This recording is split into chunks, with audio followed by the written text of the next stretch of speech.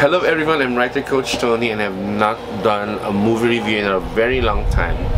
So tonight I'm going to make several movie reviews to cover up every movie or TV show I've watched the past few months. I've been amiss. So my first movie review would be Knock at the Cabin. So 2 weeks ago we watched that horror movie by M. Night Shymalan. We are horror fans, my brother and I. My brother is Michelle. He has videos also there. He's Michael, but we call him Michelle. Now you know why. And we watched the movie Knock at the Cabin. And I saw the trailer and I loved it.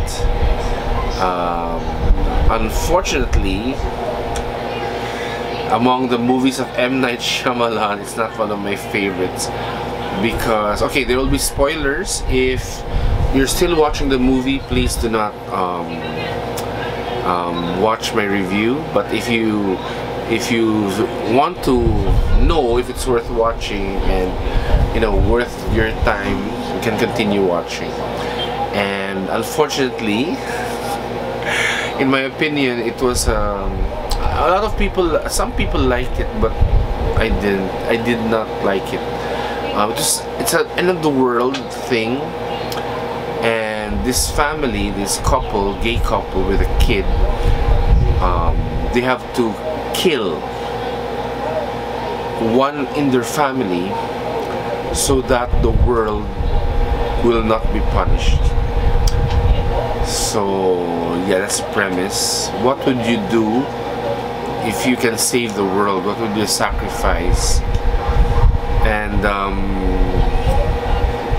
there are many religious zealots right now, many crazy cuckoos peddling religion. So if that happened to me, I will not kill any of my family just to save the world, because I'm not Jesus, I'm not God the Father, I'm not God the Holy Spirit. I have no power at all. But in the movie, it seemed like they had the power, The four people who came to their house, who attacked them in their house, they said was the four horsemen of the apocalypse. I don't know if there were only four. I think maraming horsemen ng apocalypse. Anyway, ayun. So it's a very the killing is violent, and there's actually no horror. I mean, it's horrifying because of what's happening, but there are no scares. I wasn't scared. I wasn't tense at all. Actually, I just wanted the movie to be over because I wasn't really buying into that story where you have to kill your kid or your husband just to save the world. I mean, so much responsibility given to your family. So anyway, I kind of didn't like that part. I don't know, I'm not a writer, but there could have been a more interesting way of putting that idea, or putting a backstory to those things. But anyway, I'm still a fan of M. Night. I still love your movies. I watched Old. Old is a bit better than this, but yeah, but still my favorite is your Sixth Sense, and then The Village, and then The Happening, So anyway, please continue to make horror movies. The Lady in the Water is actually one of my favorites also.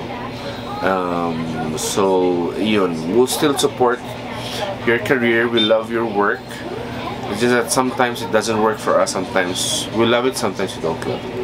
So with that, I hope you enjoyed my movie review of M. Night Shyamalan's Knock at the Cabin. So my review is a bit bad, but it's up to you. If you really want to watch it, go. If you feel, like what I felt, it's like, oh, sayang, waste of time. So anyway, so if you want to save your 2 hours, then there are many other better things to do with the 2 hours. So please follow in my